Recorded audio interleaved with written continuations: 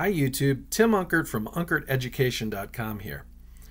Okay, so I've got VS Code open here, and I have my cursor near this H2 tag, and let me hit the backspace and just change it to an H3. And I don't know if you noticed that, but this tag here also changed to an H3. Now that's not default behavior out of the box for VS Code.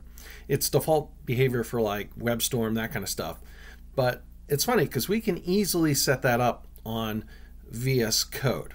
And in this video, I'm going to show you how. But first, if you like videos like this where I show you how to install and set up software, please make sure to subscribe. Okay, with that out of the way, let's get to it. Okay, so the out-of-the-box behavior is different than what I just showed you. So I've changed these to H3s. If I try and switch back to an H2, well, I have to change that tag, then go to the end of the line here and change this tag.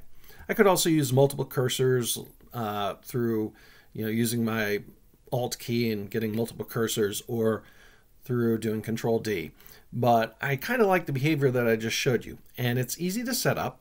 And all we need to do is go to our extensions here on the side, and that's right at the bottom of this activity bar. We'll click on that, and we're going to search for auto rename tag. Okay, so you'll see this auto rename tag will come up by Unkert, I believe. I'm not sure I'm pronouncing that correctly. I'm going to click install. Okay, that's installed. I can close this out. I can close that out. And let me close out my sidebar here. And now when I change this H2 here to an H3, it also changes here.